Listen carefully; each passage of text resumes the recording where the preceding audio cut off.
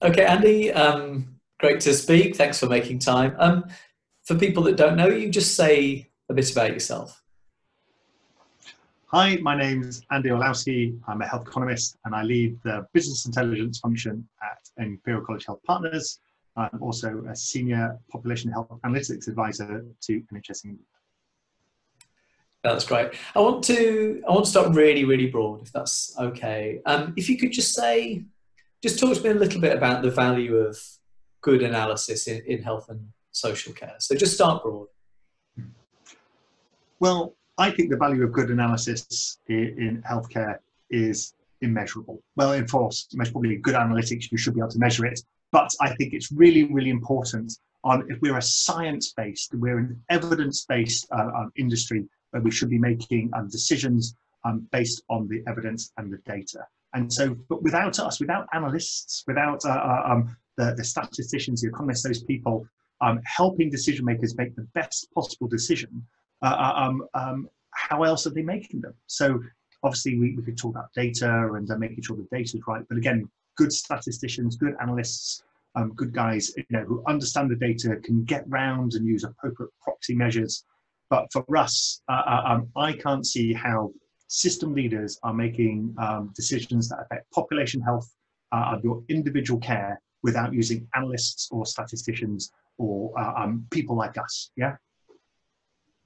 So it's about informing decision making. It's making sure that, as far as we possibly can, decisions taken at the population or the individual level are informed by evidence, informed by data, that kind of thing as well. I just wonder, I mean, you're a health economist. Is there something that economics brings to this as well? Is there a particular slant from that discipline? I think as a health economist, I think lots of people just think we're about the money, and it's not about money, it's about value, and value is measured in many different ways. So how we create models to be able to describe the population. Remember, it's a social science, economics, so it's about understanding people, why people do what they do and how they do it, and we use our analytics to be able to explain that. I have amazing colleagues like Dr. Wayne Smith, who again is a PhD in economics, but he really understands the qualitative as well as the quantitative side. We have econometricians, but for us, it's about creating models that replicate the world and then trying to make sure that those models help decision making. I think it is George Box said, all models are wrong, but some can be useful. So as long as we understand what we're trying to do with those modeling. But no, it's not about, or I don't want system leaders or people to think that it's just about money. It's about describing value, and value is everything from how you value being happy and enjoying your work to all the way through to making sure that we're choosing the right intervention for the right population at the right time. That's great, and I love that quote as well. I think that's really good. So if very that's true of my work. They're all wrong.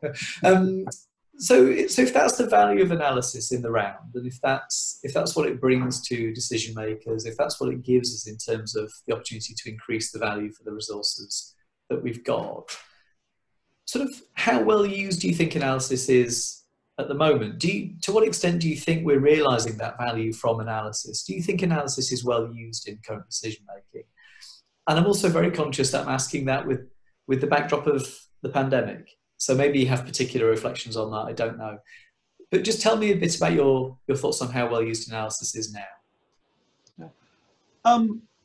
I think that there's lots more opportunity to use analytics better. I think that's the politic way of saying that it's used very poorly by our people.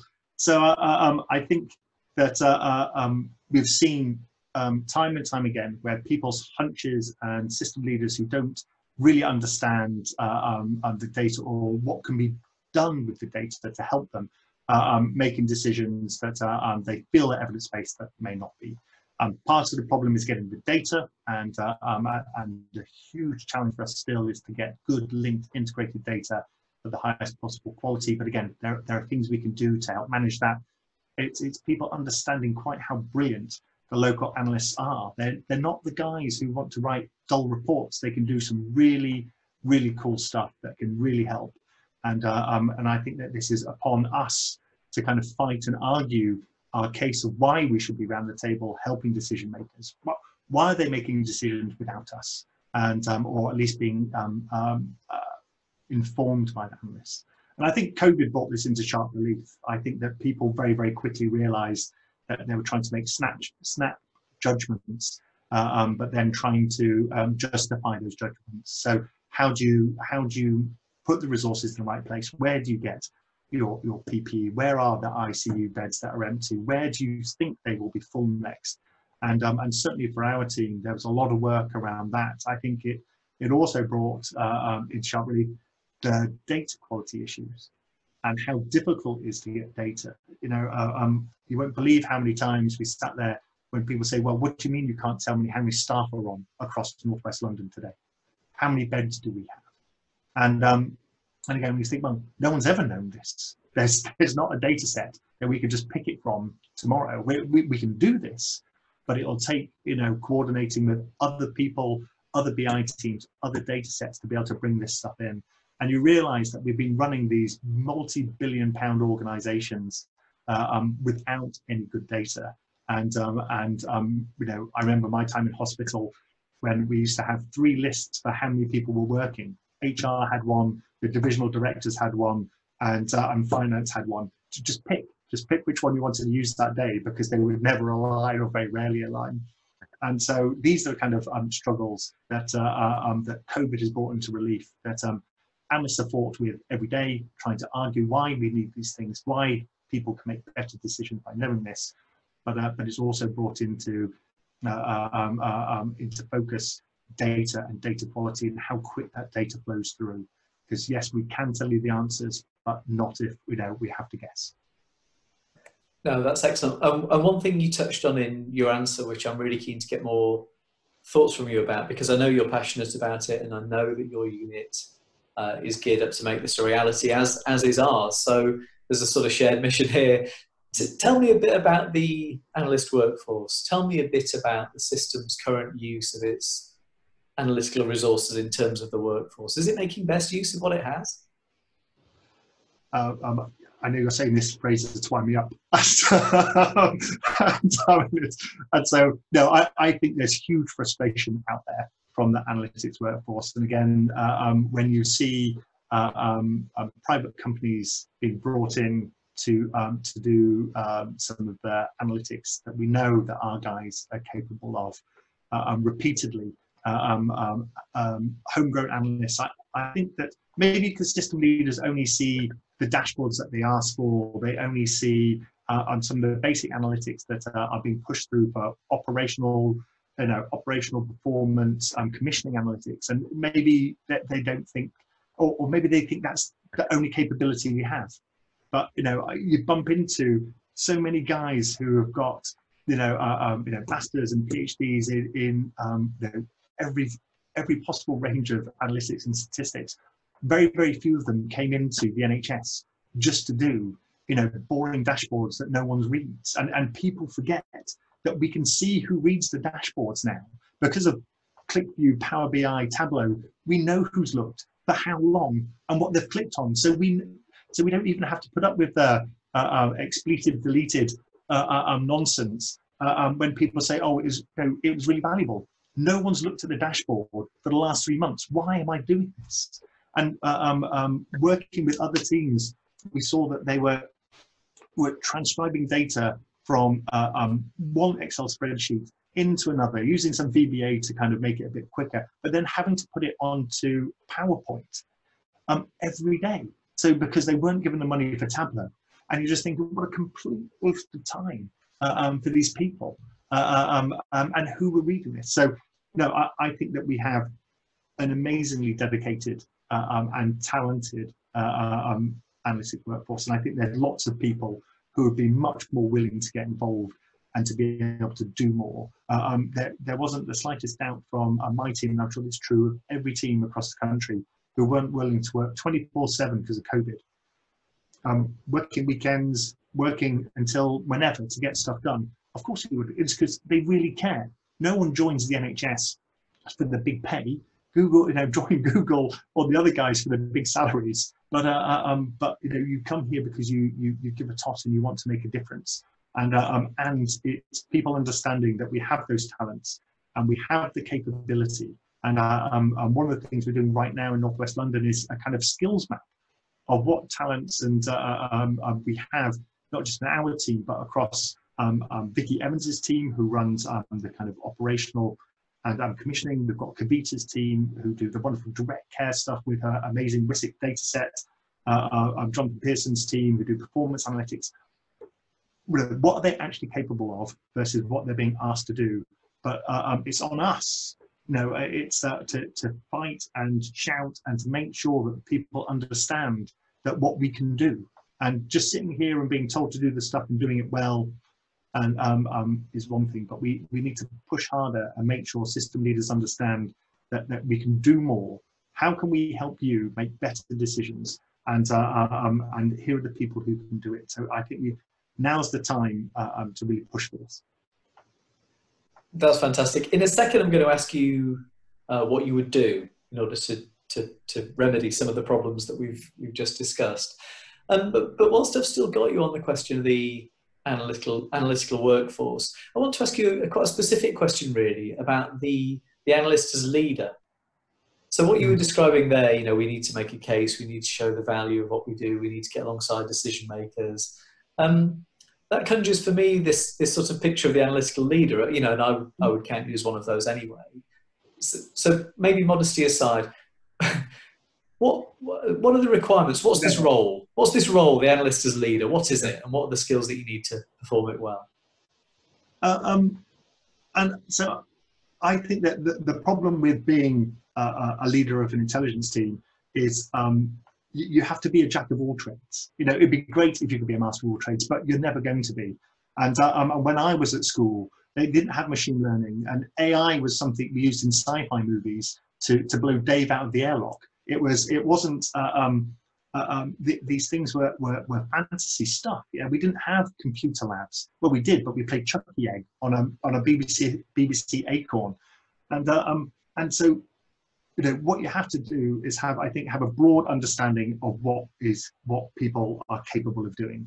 And part of the reason for me to start a PhD in my mid to late 40s is to actually get back and start using R to start doing some analytics to be able to walk the talk that I'll go through. But I think you have to have a broad range of knowledge of knowing what people are capable of doing. What's the difference between an econometrician and an economist?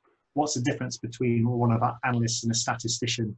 The SQL guys, what do they do? They're data extractors who understand the coding, and the fact that these are somewhat distinct disciplines. I think people struggle to understand that the intelligence work, there's very rarely one person capable of doing the whole breadth of the work that we do. And we have, people who extract data and maybe create these wonderful clean flat files and work with the guys, analysts who do some wonderful mathematics and statistics behind it, economists who turn it into model, data visualizers who may have expertise in behavioral science, so people better engage with the dashboards and can create a narrative.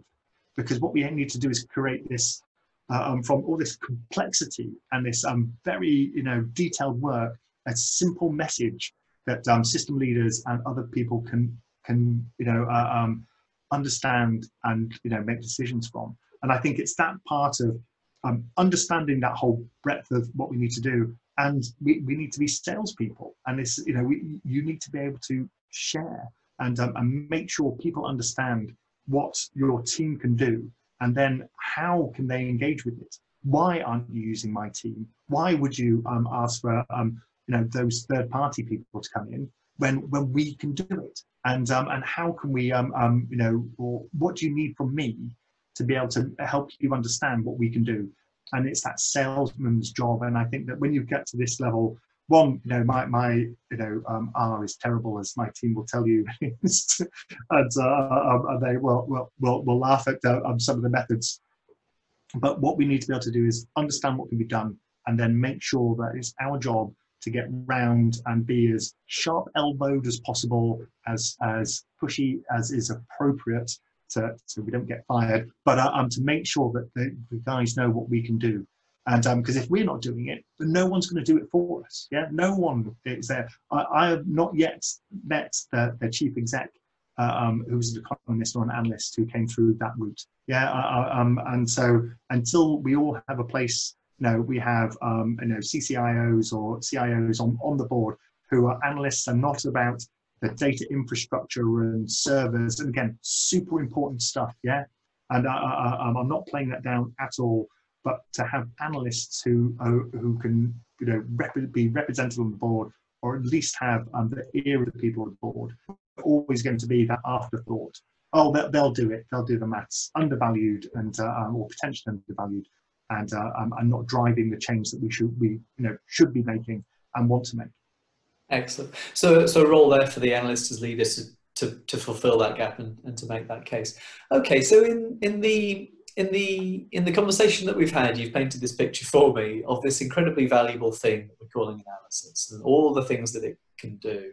And yet, for a whole series of reasons that we've discussed, not able to fulfill that potential, not able to realise all the value from it, and not able to make best use of the workforce and the resources that we as a system have. So what's to be done? What would you do? Where would you start? And I suppose, we're in systems consumed by trying to better manage the slim resources we have. And there are so many conflicting priorities for system leaders, be it, at acute level, commissioning, and be it PCN borough or old CCG level, to ICS. So how do we help them understand and manage those priorities, of which we are one? And I think it's and again, maybe COVID has given people the opportunity to see quite how quite how valuable the teams are in helping them make good evidence-based decisions, which can be done in quick time. I'm not sure if they think that some of the work takes weeks and months and wouldn't be done, but now's the time, as I say, is how can we work with those system leaders to say, look, you have a valuable resource locally that can help you be the best system leader and control and manage one of the best systems around, but you have to have that inward investment. And that inward investment doesn't take as long as they think. It's for the costs of some of the work that we've seen that have come from the consultancies and those private companies. You can do wonderful stuff and run teams for a significant amount of time, years on some of the works for one piece of work, and you get those people invested. So I think now's the time to try and highlight to the system leaders the cost of developing these teams, the fact that it's not going to be, some of our greatest success has been sharing between teams. And what we've found out is that there's been no proprietorial kind of marking of the territory. There's been no, this is my homework, not yours, I'm not going to share it. Yeah, as we've seen from the Kahoot site that Suki and Jason Pickles has run, thousands of us sharing our code, wanting to share our code, working with units like yours. So that's the strategy unit, so working with the Nuffield Trust, the King's Fund, the Health Foundation, everyone willing to share how we work closely with the guys in public health, in the county councils, in hospitals and across. And you don't have to build up a huge expensive team. What you need to be able to do though is get the system to understand, to enable these kind of hub and spoke approaches. So how can we flex into the expertise over here to nick something, some resource, and it may be a day, two days, a month, it may be a short period of time, concentrated time, and how we kind of pull that back and we learn it. And I think that we're such an open group that I say analysts in general, who aren't sitting there thinking, this is my code, I can make a fortune from it. That this is what we need to tell system leaders. Look, we are a powerful, I'd say a powerful resource that can make a big difference for the system, a big difference for you in making decisions. It's not going to cost you a huge, chunk of money, but what you need to be able to do is enable this cross-working, especially in ICS, and get people to feel this sense of ownership and being part of a wider, broader team is really, really important. But again, it comes back to sales. Yeah, someone who's the analyst leader who's going to go out and knock on all these doors and share their passion for this, and how do we get all the analytic leaders working together to all knock on the door at the same time to show that we are working together, and then come up with a proposal. If anyone can come up with the numbers to prove that we're valuable to work with, it's us. Yeah. And so surely we can write a business case that's evidence-based, better than anyone. So that's how I think we need to push back. That's excellent. It's certainly been our experience as well in the Midlands that the pandemic has led to a sort of outbreak of networking amongst analysts, and networking and sharing and distribution of code and of data and all the rest of it. And sort of one of our main reflections is there's a lot of what's going on at the moment that is valuable, that we will want to retain in terms of ways of working. And also, one of the crying shames that we weren't better networked before. That as an analytical community, we'd not put that effort in, and we weren't better networked, and so therefore we were improvising on the way through. Yeah. And I think there's some great stuff that's come from it. But what we would want to retain, I think, is that sense of network, of community, of sharing, of commons, of that kind of thing. Andy, that's been great. I've really enjoyed interviewing you. Is there anything else that you want to add? Is there anything I've not asked you about? No, I think maybe just to pick up on your last point is how do you make sure this network doesn't die? How do you make sure that this event today that people have listened to and joined, and at this time I think there's nearly 100 people signed up, there maybe even more. But how do we keep this going? And so how do we keep working with the strategy unit to build this community? Because as you say, the one bit that was always amazing throughout all of the COVID stuff, and is still today, is the willingness to share and to be completely open about some of the problems that we're having. Is everyone else having to use a sit rep? Who's got access to the national sit rep? I remember week one, how the hell do you get hold of this? We were literally writing it off of the screen, and all of the data errors that would have come from this, trying to do this. And I think that the network shared solutions for this, and now for the much more complex stuff that we're going through.